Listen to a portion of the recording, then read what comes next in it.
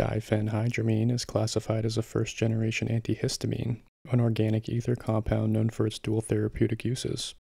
Commercially, it's recognized under the brand name Benadryl and is a core active ingredient in multiple over-the-counter sleep aids, such as ZzzQuil and Tylenol PM. The compound was first synthesized in the early 1940s and introduced for widespread medical use in 1946. Its prominent side effect, sedation, quickly established its utility beyond allergy relief and into the treatment of insomnia. The drug functions primarily as an H1 receptor antagonist, acting as an inverse agonist and competitively binding to the histamine H1 receptors on effector cells.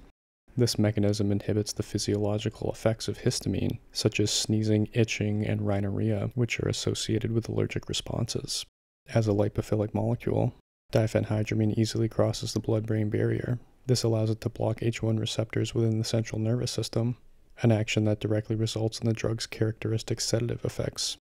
It exhibits significant anticholinergic activity by blocking muscarinic acetylcholine receptors. This peripheral action is responsible for common adverse effects, including dry mouth, urinary retention, and blurred vision. These multifaceted actions have allowed diphenhydramine to remain as a fundamental pharmaceutical agent in both allergy and sleep medication for over 80 years.